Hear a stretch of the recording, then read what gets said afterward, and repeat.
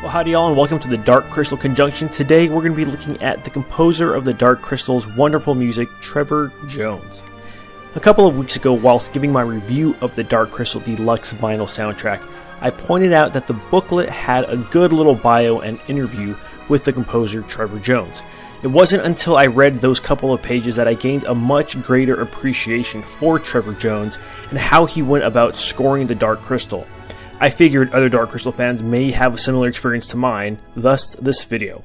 So in today's episode, I compiled a couple of video interviews about Trevor Jones' life in general. Then in our next video, we will look more at how he went about scoring the Dark Crystal from an interview that took place in the early 80s. So now let's look at the life of Trevor Jones, beginning with a clip from a morning show from his hometown that used the same bio found in the Dark Crystal album that I reviewed a couple weeks ago, which is the same bio from his website. The quality of the clip isn't the best, but it is a good compilation nonetheless. And after that first clip, I have a couple more clips about his life and legacy thus far. At 17, Trevor Jones left South Africa to attend the Royal Academy of Music in London, where he studied composition, orchestration, conducting, piano and organ. Having completed his studies, he worked at the BBC as a classical music reviewer. He continued his graduate studies at York University in England, before becoming the first composer to attend the National Film School in England.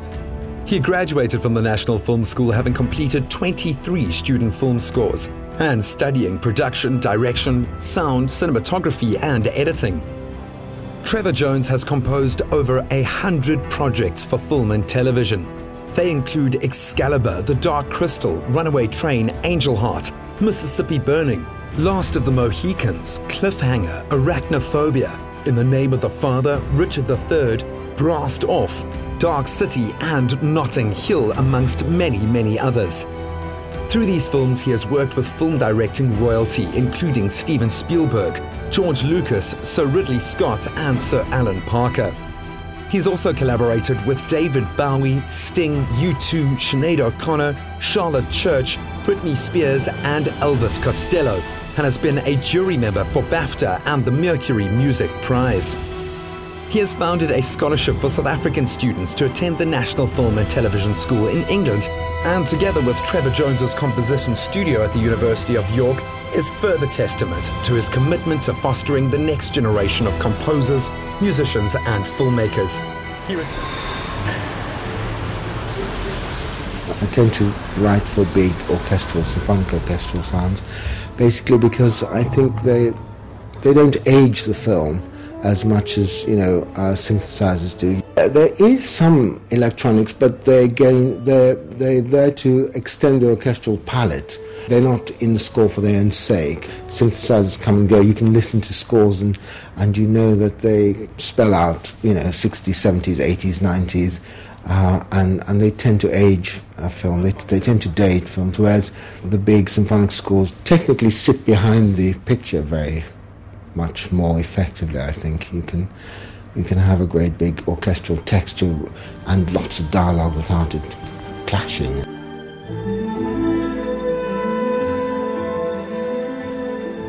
The orchestra is enormous. It's a huge 90-piece orchestra virtually throughout the film, and there is, as I say, a fair bit of electronic fusion, but not so as you'd notice.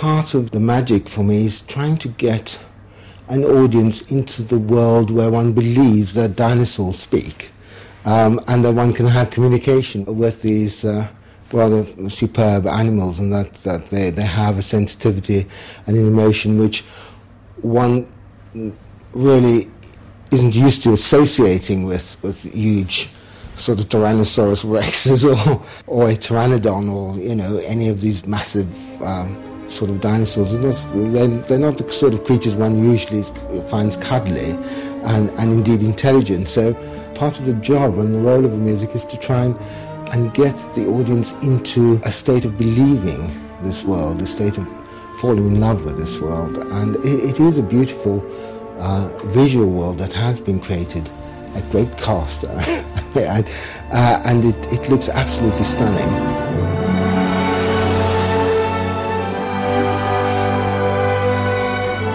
at the end of the day, one's trying to imbue images with an emotionality. You're trying to bring out the meaning of the film. You're the voice in the ear of the audience.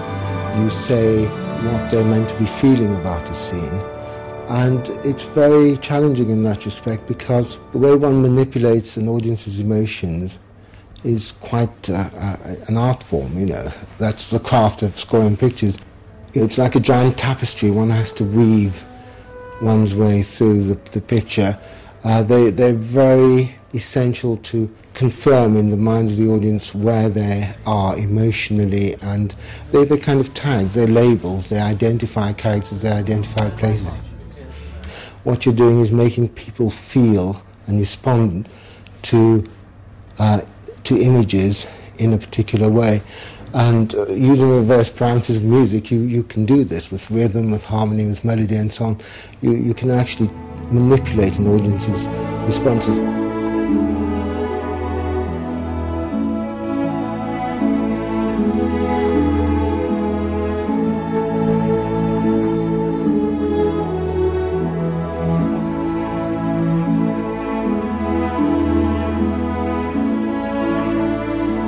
Music, it bypasses the intellect, it goes straight to the heart, it addresses the emotions. It's something that is an essential element, thank heavens, to filmmaking, because it's something that people don't really take on board when they're watching to a great extent. It works in a very subtle and subliminal way.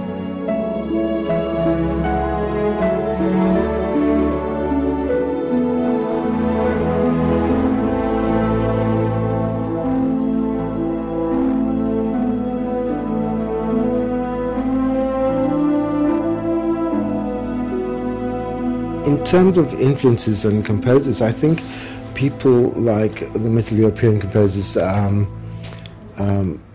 Korngold and the swashbuckling mega scores of the 30s and 40s, those composers are really absolutely wonderful. I do love the Bernard Herrmann scores for the Hitchcock films and other scores of his too.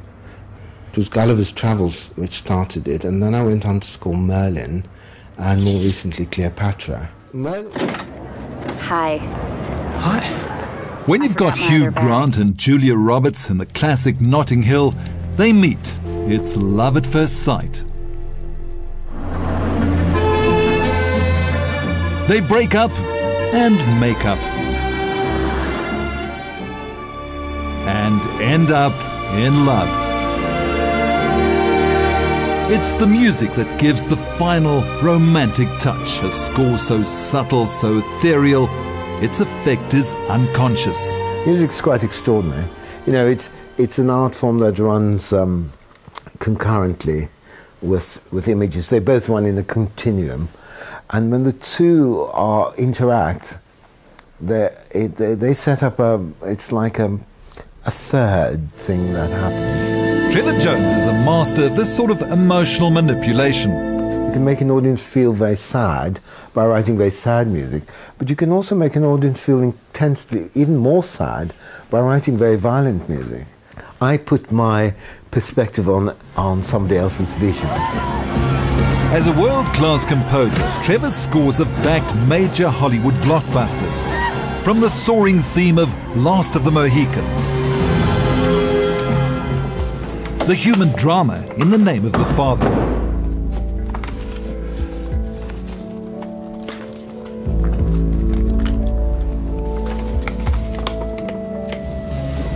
while in Mississippi Burning, the mood was relentlessly tense. Trevor, they say that you're the master of the suspenseful note. Well, that's very kind of them. Trevor's modesty is extraordinary when you find out how far he's come in his 56 years. He was born in Cape Town and grew up in the ghetto of what was District 6. In apartheid South Africa, Trevor was just another coloured boy. Those early years have very sort of bittersweet memories for me. Were drugs and gangs prevalent in those days? But, well, District 6 was notorious. You know, there were lots of scollies, as they were known, and, you know, blood on the streets, literally, in the morning on the way to school. I remember having to pay one of the bigger chaps in my class to kind of protect me from one or two of the scullies who would attack you, and it was pretty ghastly. I hated it, and being a hypersensitive kid, I was always sort of wandering around the school grounds, the yard, humming Schubert 8th for some reason. I still remember this. So really, Trevor, music was your escape? Music was my escape, and so was film. Trevor was only 5 years old when he started his love affair with film. At school he would play truant and was a regular at the local movie house.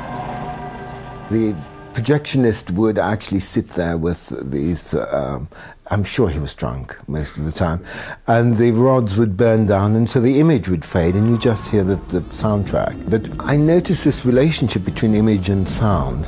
I was very aware of that. I was very conscious of the fact that music had an effect on me as an audience, and I was very sensitive to that at a very early age. And I remember saying to my mother, I'd love to write music for film. So at 5 or 6, you knew exactly what you wanted to do? Easily, that age, yes. Trevor's mother was a machinist at Rex Trueform. She couldn't afford to school her 3 boys. But luckily, Trevor got a scholarship to high school. Trevor, can you give me a quick lesson in composing for movies? Well, I'll give you a quick lesson in how to write a piece. I mean, basically, you take a series of notes. It was his grandmother who bought a piano on HP, and Trevor was in heaven. You could add harmonies. At 17, Trevor was auditioned for a scholarship to the prestigious British Royal Academy of Music. Then you should change it about stylistically so it becomes...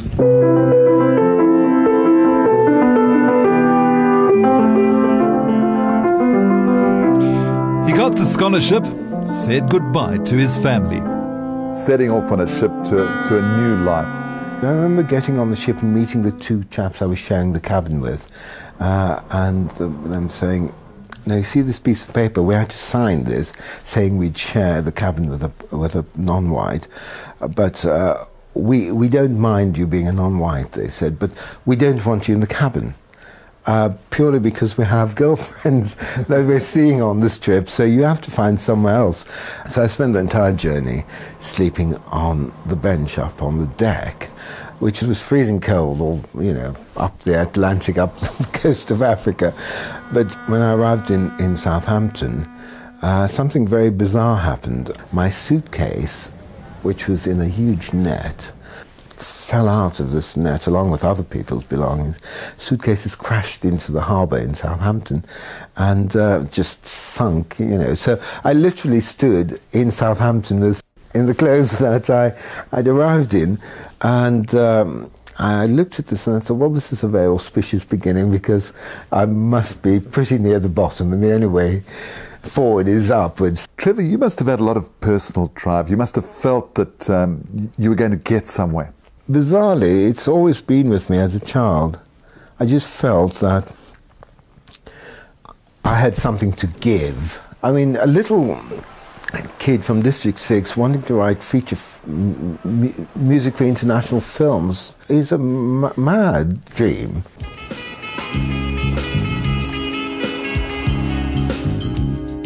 And for some reason, I always felt that it was totally possible. I didn't for one instant doubt that I would write major scores for major pictures. It's a huge step in distance and culture from District 6 to Regent's Park and the Royal Academy of Music. But Trevor immersed himself in this totally new world. It was 1967, he was 17. Trevor excelled in the Academy's multinational surroundings. But his scholarship money only lasted the first year. So while he had the talent, he still needed to pay his way. So I did odd jobs, you know, whatever. I was going washing dishes in Soho, in various restaurants. And not very good for the hands. Not terribly good for the hands, especially as I had to put in a lot of hours of practicing, and yeah, I'd split ends, and the winters seemed to be colder in the 60s than they are now. And so, yes, it was, you know, it was character building. Today, Trevor spends his time between a farm in Suffolk and his home in London, with its studio in the basement. Together with his wife Victoria and their 4 children, he's created a very different life. It's inconceivable what he went through being a non-white South African. The South African authorities withdrew my passport. I became stateless. So I've always slightly felt not rooted after I left Cape Town. Whether it's the full symphony orchestra or a simple piano, Trevor has an instinctive empathy for the image. It was his time at the National Film and Television School that made him a viable film composer. His first short film there won an Oscar. Suddenly, Trevor found himself in great demand. And the game is on. It was the most petrifying thing imaginable, because the fact that you win an Oscar at that age is very scary, because you do actually realize that you know absolutely nothing. His first big film was Excalibur. After that, there was no turning back. Immortalized by the Beatles, Abbey Road Studios became Trevor's second home and his favorite place to create his music. This is the graffiti from just 1 month. The studio has to be painted every month. And rubbing shoulders with the Fab Four was a daily occurrence. It was the most curious sensation of being in the same environment that the Beatles were working. You know, they were in Studio 2, so after a while, you know, my nervousness subsided and I was able to focus on what I was here to do, which is to make music. It's a fantastic room. The acoustic is magical. I think it has about 3.5 seconds of dying away of the sound. One of the tunes that came out of this room.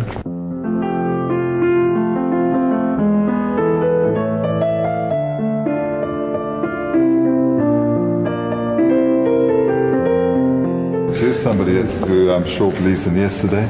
I lost so much leaving South Africa, but I gained so much in being here. And now I feel it's about time I put back what I've gained, you know. So I've gone full circle, in a sense. Trevor's initiated an annual scholarship for South African students excelling in music to come and live, work and learn in London. I'd love to put back into the pot of fate what it very generously gave me. And I think, you know, a scholarship changes the fate of a human being, you know.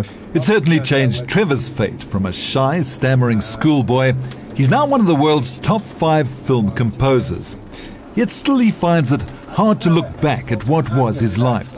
My whole life is about selling emotion. I write music with emotion, and it's dealing with feelings objectively.